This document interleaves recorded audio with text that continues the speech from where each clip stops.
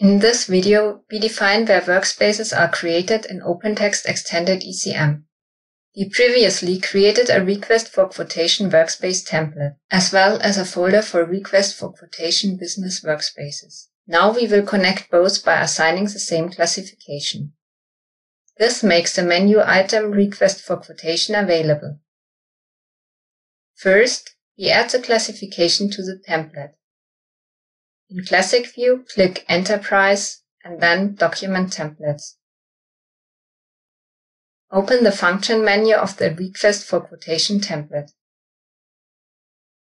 Select Properties and then Classifications. Add the appropriate classification to the template. Click Browse Classifications. Select the right classification and click Submit.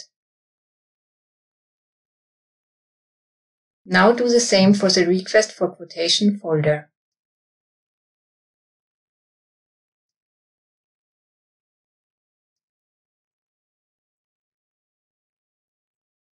Make sure that you select the same classification as you did for the template. The user can create Request for Quotation business workspaces in the folder. Thank you for watching.